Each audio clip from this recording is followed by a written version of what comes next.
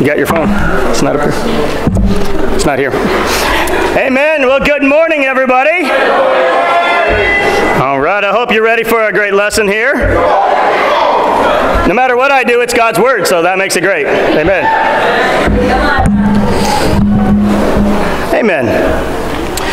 Well, today we're going to continue our series on Love God and Love People. Obviously, it will be a special edition one today, and we will talk about, the title is Love God and Love Your Mother. Amen? Amen. There's a lot to cover here today, so let's jump on in. You'll see a scripture up on the screen there, Ephesians 6, verse 2. You know, as disciples of Jesus, our mission on this earth is to evangelize the nations in our generation, amen? And yet, we need preparation as individuals to make that happen. And I believe some of the greatest lessons that we learn to prepare our hearts for this great task is to have a lesson from Mom today. And yet Ephesians 6:2 says, honor your father and your mother, amen? Which is the first commandment with a promise, that it may go well with you, and that you may enjoy long life on the earth. That's a great promise right there, you know. There's actually two great promises here. Now, you notice that scripture doesn't say, honor your mother if. Yeah. There's no if in there, you know what I'm saying? And yet, our human nature is to only honor if we feel like we should so. And yet, God says right here, let me tell you what, if you want to enjoy long life, if you want things to go well in your life, then you just flat honor your mother and your father, amen? And yet, I believe this is an area that we should be called higher in. We can always be called higher in honoring one another. And yet, I believe we need to be called higher in honoring our mothers today. Can I get an amen from the moms on that? I know you all agree with that, right? Because we get critical of our moms. We get resentful toward our mothers. Some of us may even utter the words, she's always on my case. And yet, it's because you need her on your case. But you know, I think every one of us has dishonored our mother or our father at some point in life. And it's amazing how we can engage like that and then wonder why life isn't going well for us. Wonder why nothing seems to work out. Well, it's because God gave us a promise it won't work out if we don't honor our father and our mother. And yet if you honor your mother, life will go well with you. And you will enjoy your life here on earth. How did your mother love you growing up? You know, there's varying answers to that. Many of us had great mothers growing up, like myself. Many lost their mothers early on. Or maybe their mothers weren't there for you. And yet, I still have yet to find the individual who God did not send some mother figure in their life to love them and show them the love of a mother. Turning your Bibles to 1 Thessalonians chapter 2. 1 Thessalonians chapter 2. As a true bona fide mama's boy, right along with Corey, I'd like to share how our mothers love both of us, Corey and myself. 1 Thessalonians 2, verse 4. On the contrary, we speak as men approved by God to be entrusted with the gospel. We're not trying to please men, but God, who tests our hearts. You know that we never use flattery, nor do we put on a mask to cover up greed. God is our witness. We were not looking for praise from men, or from you, or from anyone else. As apostles of Christ, we could have been a burden to you, but we were gentle among you, like a mother caring for her little children. We loved you so much that we were delighted to share with you not only the gospel of God, but our lives as well. Surely you remember, brothers, our toil and hardship. We worked night and day in order to not be a burden to anyone while we preach the gospel of God to you. You know, moms are approved by God because they're not looking for your praise. They're eager to share their lives, and they work day and night tirelessly for you, and that is an approved love that comes only from God. Amen? For me, I'm so lucky that this is the way my mother loved me. Everything good, faithful, everything inside me that is sacrificial, loyal. When I became a disciple of Jesus, the ability to die to yourself for the will of God, I learned from my mother dying for me, dying to her will for my best interest. And you know, my mother taught me to bear the fruit of God's Spirit, and she taught me to bear the fruit of disciples. I did not meet my mother and convert her. She met me and converted me.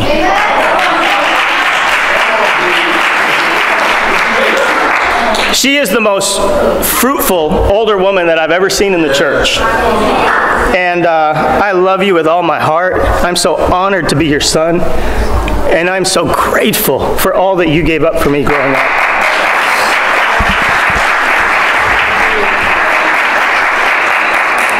My mother literally took beatings, physical beatings for me. And I am always grateful for you and indebted to you. You have made every good thing inside me as a man has come from you.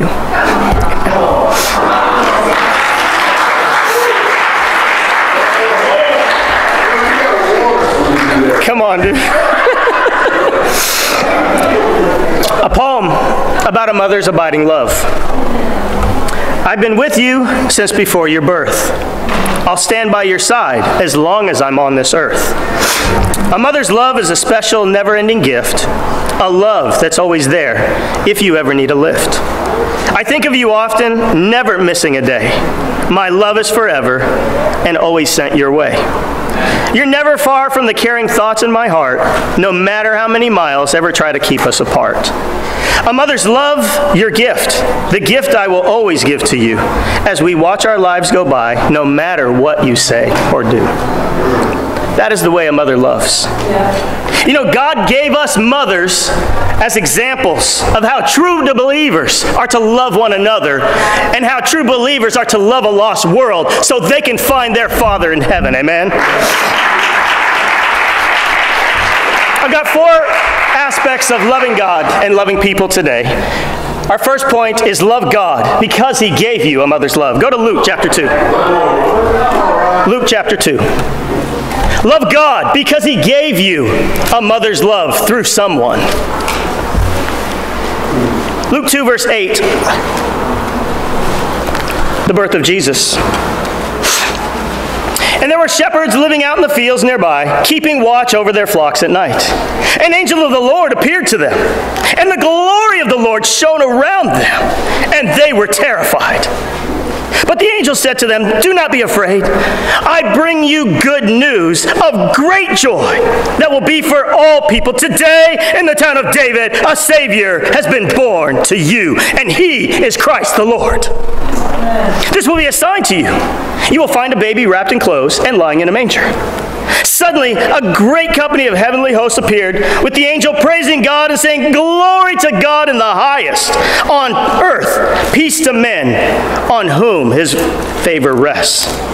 When the angels had left them and gone into heaven, the shepherds said to one another, "Let's go to Bethlehem and see this thing that has happened, which the Lord has told us about." They hurried off and found Mary and Joseph and the baby who was lying in the manger. When they had seen Him, they spread the word concerning what He had been told them about this child. All who heard it were amazed at what the shepherds said to them. But Mary, see, Jesus' mother, treasured all these things and pondered them in her heart. Let's go down over to verse 41. A mother ponders everything about their child deep in their heart. And yet, sometimes children don't totally obey their mothers. like what we see right here. Verse 41, every year his parents went to Jerusalem for the feast of the Passover. When he was 12 years old, they went up to the feast according to the custom. After the feast was over, while his parents were returning home, the boy Jesus stayed behind in Jerusalem, but they were unaware of it. You ever had your child take off, right? Thinking he was in their company, they traveled on for a day. Hope none of our moms have ever done that one. But then they began looking for him among their relatives and friends. When they did not find him, they went back to Jerusalem to look for him. After 3 days, they found him in the temple courts, sitting among the teachers, listening to them and asking these questions. Everyone who heard him was amazed at his understanding and his answers. When his parents saw him, they were astonished. And his mother said to him, "Son, why have you treated us like this? Your father and I have been anxiously searching for you." "Why were you searching for me?" he asked. "Did you not know I was in my father's house?" But they did not understand what he was saying to them. Then they went down to Nazareth with them, and finally, he was obedient to them. Amen. Even in not doing something that pleased them, check out her response. But his mother treasured all these things in her heart. And Jesus grew in wisdom and stature and in the favor of God and of men. You know, mothers always know from the moment they see their child or feel their child inside that they're going to be someone great, that they're going to do something great. And they treasure everything that happens to or around their child deep in their heart. And that is the core of a mother's love. Mothers, do you remember when your child or your children were born? The dreams that you had, the vision, the hope, the peace. All mothers know there's something special about their child. And yet everyone is someone's child. Everyone needs a disciple of Jesus to look at them and love them like a mother loved them and know they're special in God's eyes even more. You know, even children that are born with challenges. Try and find a mother who thinks their baby's ugly. It just ain't going to happen. It's not going to happen. They are precious in every single way with a mother. And yet I have to wonder if we view each other in this special way. As mothers and fathers in the faith, and certainly it's great to have our mother and father in the faith, Kip and Elena, here with us today. And it's phenomenal to have Southland's mother and father in the faith, Corey and G, here with us. Still. Corey and G have looked at all of you in this way, have loved all of you in this way, have believed in all of you in this way. See you, each, every one of you. I've heard it out of his mouth for a year now, how special each and every one of you are to him. And I hear it from G, how much he loves each and every one of you. You know, the only way to honor that is to go and love others that same way. And yet there's a lesson for us on how to love, how to have vision.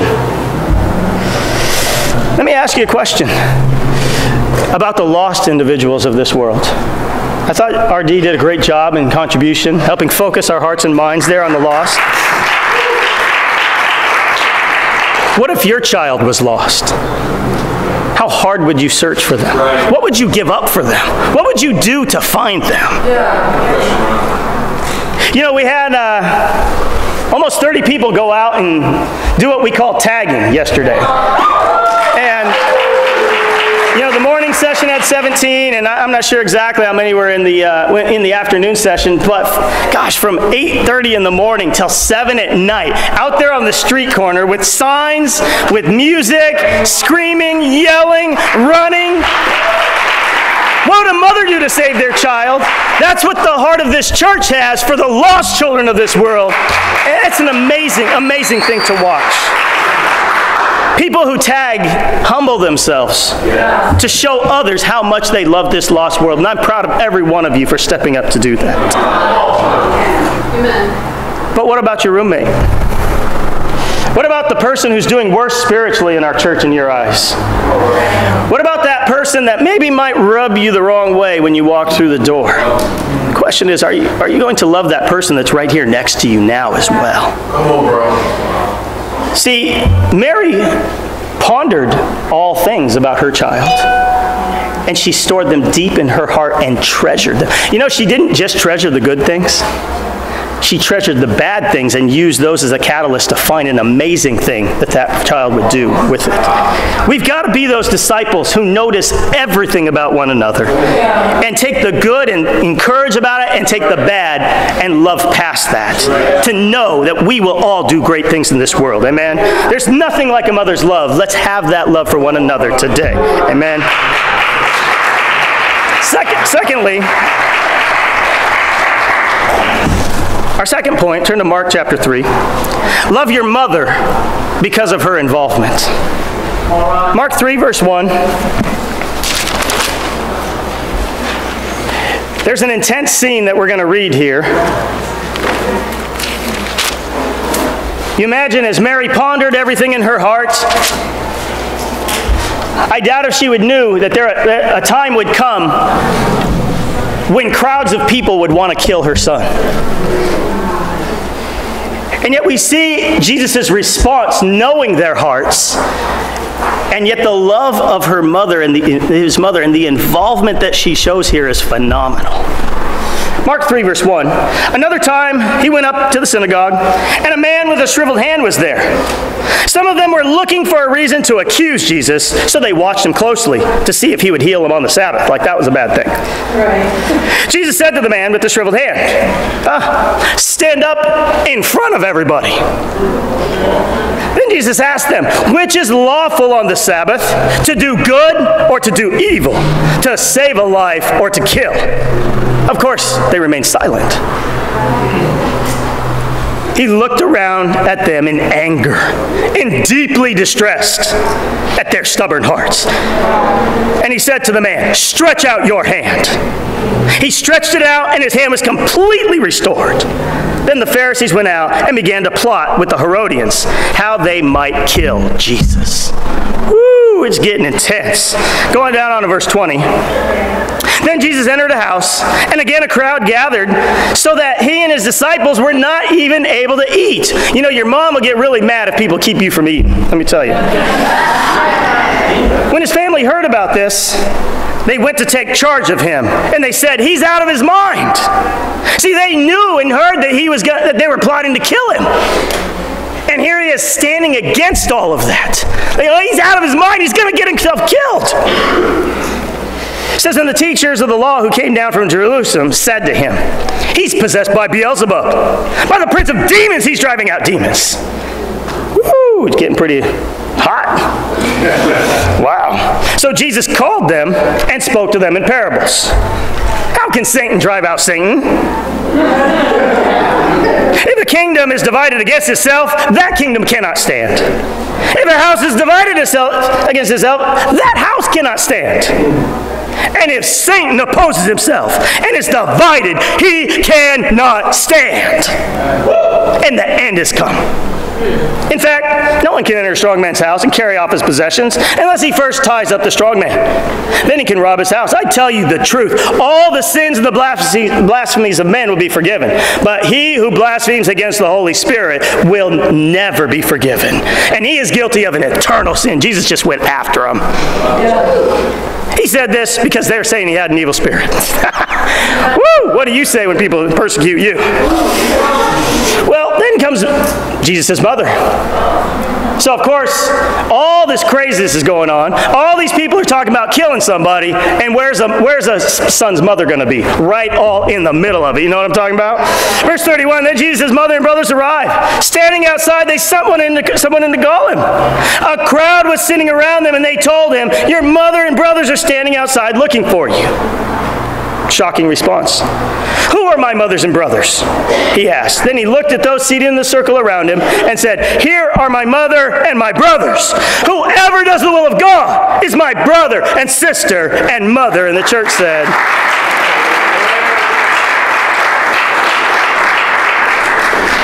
You know, this was a distressing situation.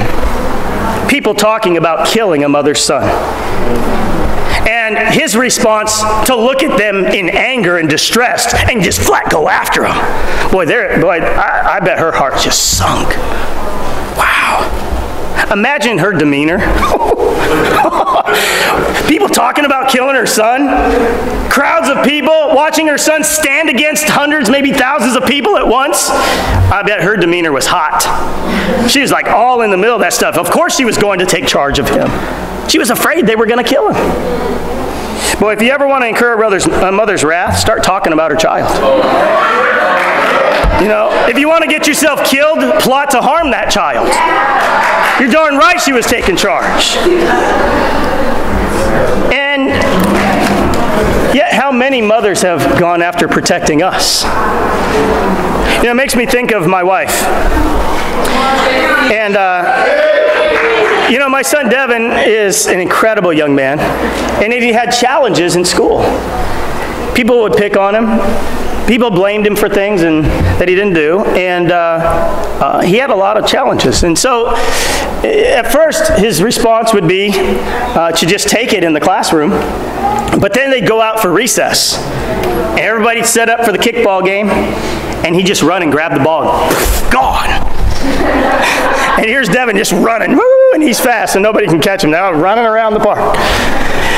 And you know, we'd get calls daily. And Tracy, you know, had the involvement of a mother where people were harming her child. And she went down there to the school and was large and in charge of the school district. You know what I'm saying? Because that's what a mom does, is they get involved. And so she was there every day. And you know, we moved heaven and earth so that she could stay home with the kids. And yet she was there day after day. Okay, honey, give them the ball back. All right, now just get in line and you're going to go next. And she taught him social skills where he lacked. And she was there so much they gave her a job and just hired her because she took care of not just Devin, all the kids on the park. And so, how about it, disciples? You know, we have this incredible thing that we do in the church called discipling, right? Where we get involved in each other's lives. Where we talk about and find out about where we are disobeying God. And our charge in discipling is to help one another be obedient to everything Jesus commanded, Matthew 28:20. And yet, how about it? Are you really getting involved? You know, of course it's quiet because that's not really happening the way it needs to be in our church here. And I think it's time that today be the day that turns around, amen? Today we learn the lesson from our mothers on how to get involved and how to be there for one another and how to help one another through our challenging things. It's time to call us higher. You know, when Devin was abused to such a degree that his story was on the news, they didn't use my interview, they used Tracy's. Because a mother cares, and a mother will do anything for her child. Today, let's learn from each other how to be more obedient. Let's show a reverence toward one another, a respect for God and for each other. Let's learn, even in service. I do have to say, I was a little disappointed that Chris had to speak over us during the time of communion. That should be just like instant. When communion comes, reverence. And we need to learn that from each other. And we need to learn how to be on time and sit close to one another. And so let's, in our discipling times, help one another and teach one another so we can take these services and just take them to the highest point so we can get these rooms filled, amen? Love your mother because of her involvement and learn to be like her in that way. Thirdly, love God because he gave you a mother's vision. John chapter 2. John chapter 2, verse 1.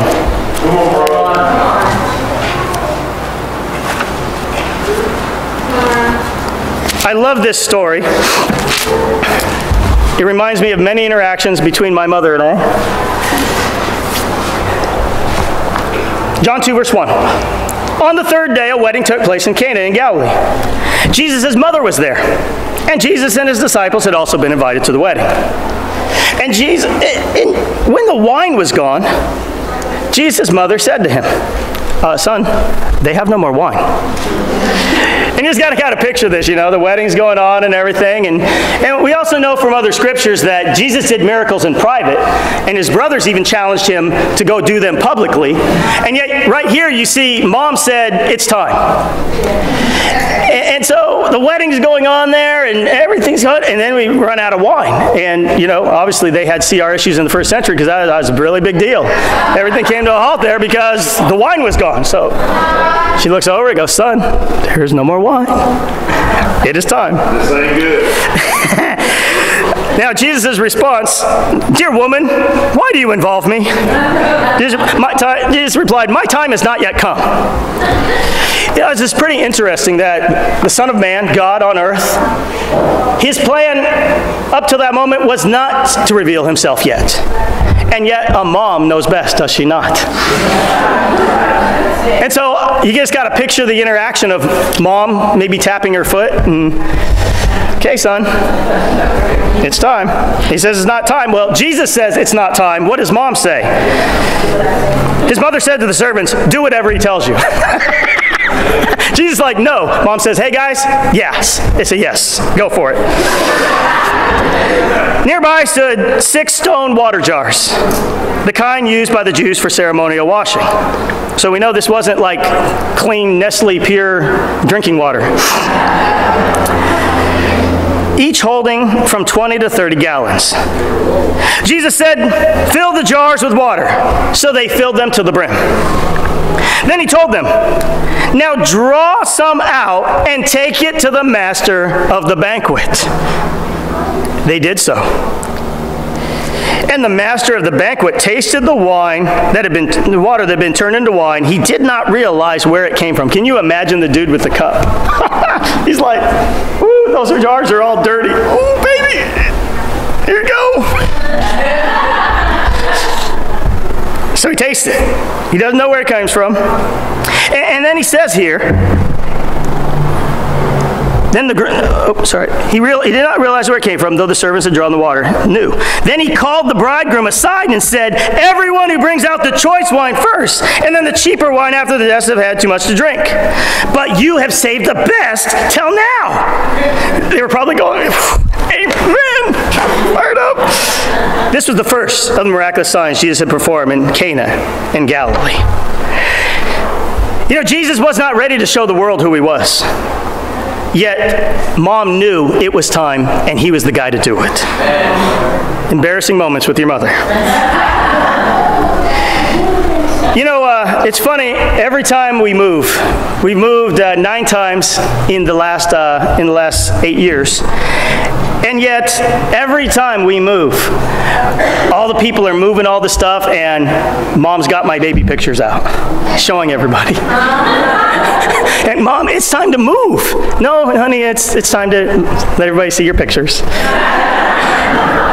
And everybody's just always encouraged. And yet moms just innately know the right time for the right thing, what people need in the moments. We know what needs to be done, but moms know what people need during those times. And we've got to learn to have the vision of a mother loving her child. When I was growing up, I grew up in an incredible home. And it was a home filled with Hells Angels bikers and black folks that listened to Lou Rawls. And you got Lou Rawls playing in one room, Twisted Sister, Rat, all kinds of heavy metal in the other room. And it was just a melting pot where different races came together. And yet there were times of great conflict where my white cousins would hate my black cousins and vice versa. And there was one particular time we were having a big party and they were going at each other, and I just kind of got tired of it. And so I stood up on the table and I started telling everyone, you're black and you don't expect them because they're white. You're white, you accept them because they're black. Well, what am I? None of you accept me because I'm none of it. And I'm all of it.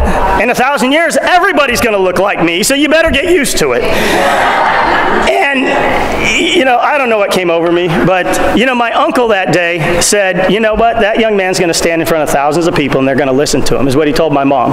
And my mom never let me live that down. And yet, that played into me becoming a preacher. It really did, because my mom always pondered that moment in her heart deeply and always kept throwing that back at me all the time.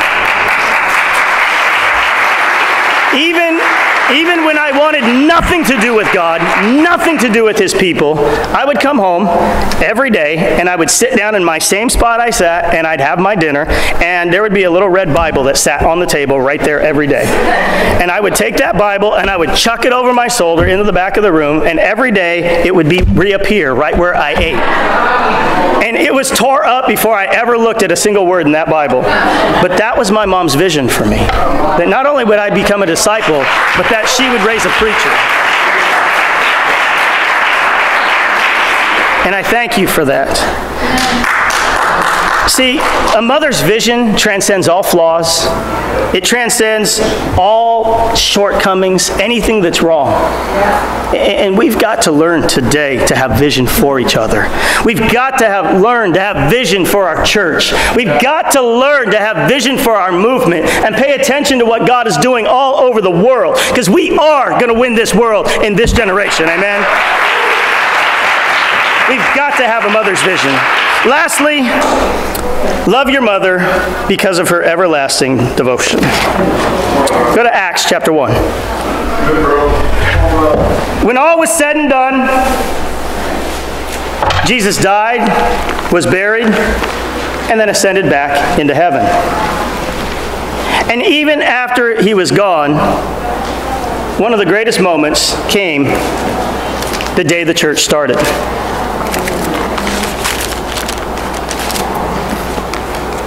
Acts chapter 1, we'll begin in verse 12.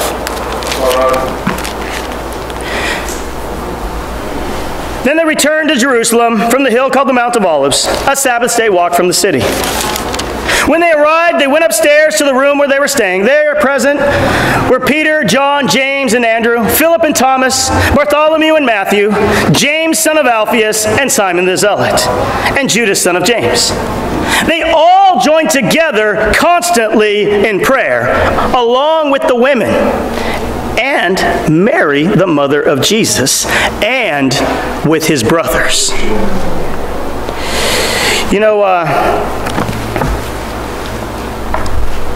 after they did kill her son, and she was right there the entire way through, all the disciples may have fled, but you bet Jesus' mother didn't. She was right there the whole time. He said all will fall away, but not his mother. Not his mother. This was one of the most important meetings of all mankind of all time. Thousands upon thousands following Jesus, and there's only 120 left. But you bet one of those 120 was his mother, and you also bet she had his brothers right there with her. Even when Jesus was gone and ascended, she stayed devoted not only to him, but to his plan to win the world. Can you imagine that, the end of that day? You know, we had 2 incredible baptisms here today. I thought it was phenomenal. I mean, Cindy, we love you with all of our heart. You are part of our family. And Cynthia, you are amazing. And we know Edgar's coming next. Amen? He already talked to me. We're doing it this week. And yet, that was 2 baptisms today. I want you to consider the first day our church started. 3,000 baptized. You know, even once it's almost 12, right? And all you're starting to look at your clock. Okay, it's time to go to dinner, encourage mom. Well, what if we had like 2,998 more baptisms to go? You know?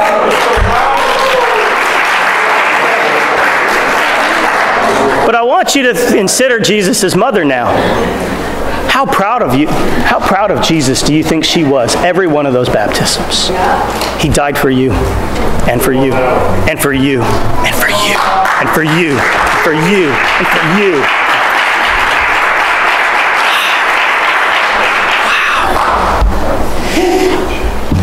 Wow. My mom made me a Trekkie before I was even born. When she was pregnant with me still in 1969, she would watch Star Trek every night, and the moment I was born, I watched Star Trek. And you know, it's an interesting thing. I love the Star Trek movies, but I love the latest Star Trek and the interaction with Spock and his mom. The entire race of Vulcans were ashamed of him and not his mom. In the moment of his death, looking in his eyes, I am always proud of you.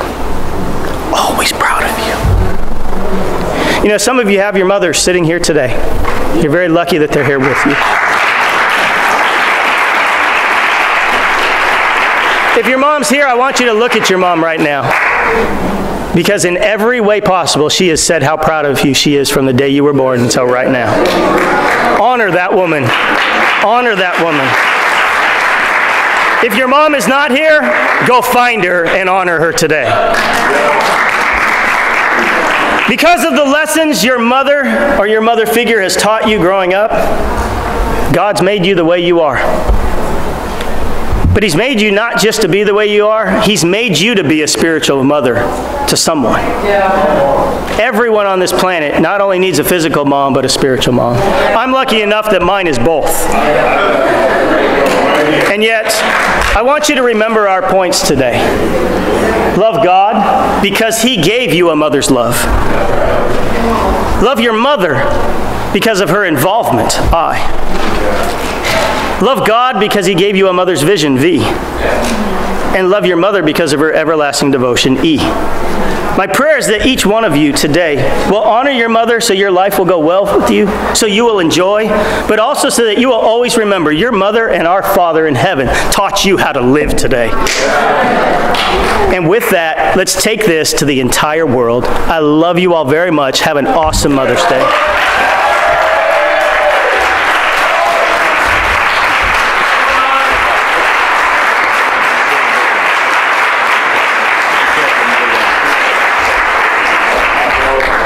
Let's thank our brother Ron for an incredible lesson from God's Word today.